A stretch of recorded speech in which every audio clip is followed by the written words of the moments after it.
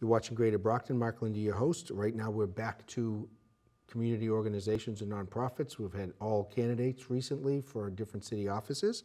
And I have our library director, Paul Engle. Hi, Paul. How are you? Hi, Mark. Good. How are you? Good to see you. Great to see you. We're back in the fall. Books are even more in fashion. People did summer reading. Yep.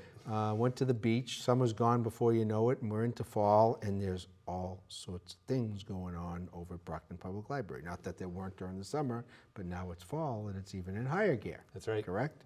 So today, and we're not going to date this too much more than that because we're going to go over the whole month of September and tell people where to go to the website to find the stuff. But the Massachusetts Board of Library Commissioners came to see the Brockton Public Library for the first time since it was renovated years ago. That's to right. come back and see it. They had their meeting here. The commissioners are from all over the state. The Board of Library Commissioners serves the whole Commonwealth. So what did they think when they came to see our library?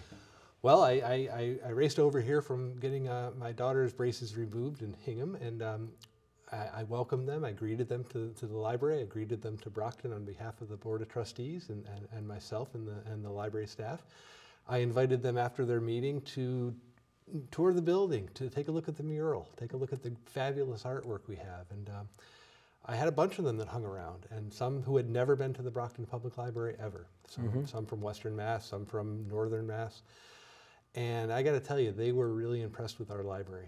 Well, we have a beautiful library. People worked hard on it in the past, and it's been updated. We have some new carpeting in there. We've cleaned it, fresh coats of paint, different things like that. The Library Foundation, which is our partner, has helped out with some of the audiovisual needs that the library has and helps fund some of the programs. And we have some new people in. Obviously, you're new, but you're not new right now. Not new anymore. We have a new head of adult services. That's right. Paula Jones is the head of adult services. She's been working at the library for a very long time in a number of capacities. And she's been just jumping right in full force. She's been great. I'm having her. We're doing things in October. We're getting ready that we'll talk about next time we get together, Mark. Sure. But she's been fashioning flyers for me, and she's been really on top of the Everyone Has a Voice series with Philip Hasoris, and she's been a great addition to the team. And children's is hopping. We're going to talk about some children's activities too. Yep. And also, what was I thinking of? It'll come to me. Yeah. We'll get back to it. But we were fortunate enough to record Gary Highlander, who's a Stonehill College professor. Right. He talked about John F. Kennedy. So we did 3, I believe, of them. Yep. And he was nice enough to allow us to record it. It was better if you were there because I was there in the audience. Honestly, I got to work and I got to play at the same time. That's right. You're a big JFK fan. It was very good. I am. I have books. I have 1,500 books. There's probably 200 of them that have something to do with JFK. Yeah. So like me in the Civil War. Exactly. So he's coming back to the library to kind of kick off September on the 9th, correct? He is, yes. Okay, and what's the topic? He's talking about World War I, and I imagine knowing Gary's method of presenting history is going to be a very lively and just a very taking you right into the moment, into the space.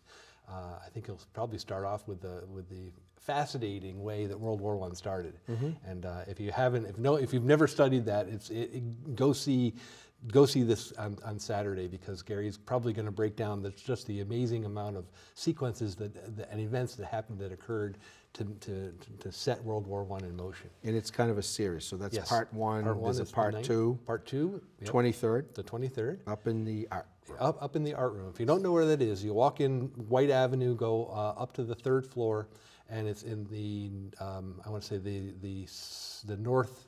Right. The northwestern corner of the building. Exactly. And it's a beautiful space. There's a gallery in there with artists' work and everything. So we have that. We have 3 local authors coming to the library. One I had on this show. I had Michelle Marsh with her book. That's on the 16th. That's on the 16th. And that is in our library trustees room that we meet in on a monthly basis. That's right. But when we're not meeting in there, we might as well use it. Absolutely. Okay. I use it as my office anymore. I love that. I love that space. It's a great room, and it has a nice old-fashioned table that was refinished by all the students at Southeastern Folk. Yes. So, full disclaimer, I'm on the library board and I'm on the school committee. So, anyway, but the 3 authors, go to the website. Some of the names are a little harder to pronounce. You and I can't. We don't have them phonetically spelled out. So, go to the website, which is brocktonpubliclibrary.org. Yes. Okay. So that's the 16th. Also on the 16th, that one's at 1 o'clock, 1 to 4:45. Yep. There's also something called Everyone Has a Voice. Tell us That's about right. that. I'm excited about this. This is a new series that we're starting, or at least new to me.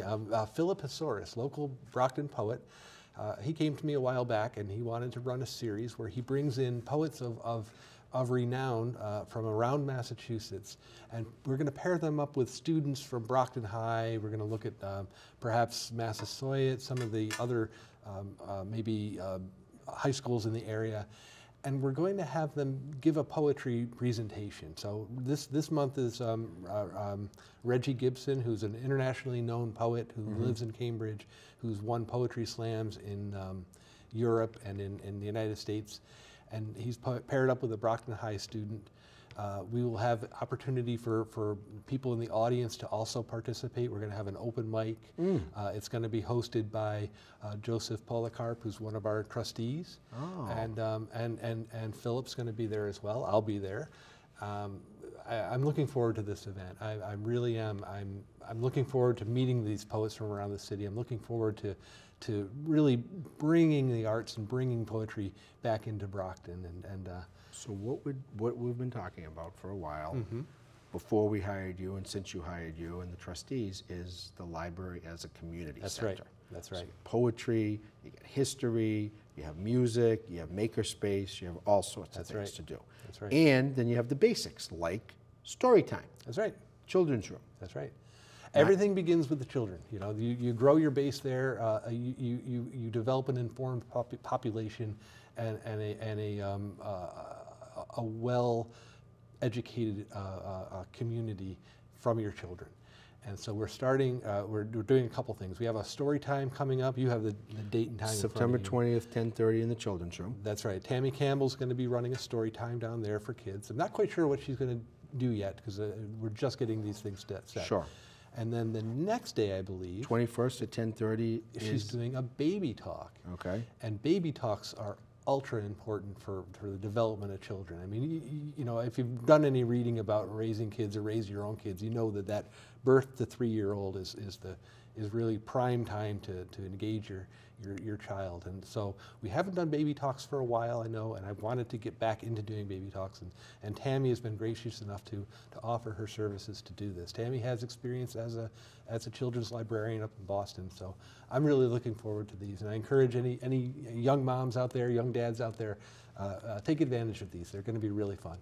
There's a book club that Paula runs, Paula's running a correct? book club. So that is Saturday the 23rd at 10, again in the trustees room. That's right. Going to start out small, and if it gets bigger, we'll move to a bigger space. Exactly. Okay? We mentioned Gary Highlander in the first part. There's an art reception on the 27th with Andrea Taverna. Yep. Yeah, Andrea has her art in the art gallery upstairs, and she's having a reception. I welcome you to come down and see that. And we're going to save a big event for later. I'm going to bring you back next week, and we're going to talk about the end of September, a big grant the library got, and what we're going to do to celebrate our immigrant community. Very good. Looking forward to it, Mark. Paul, thanks for being on. Thank you. Appreciate it. You're watching Greater Brockton. Mark Lindy, your host. Stay tuned for more events, places, people, and faces right here in the City of Champions.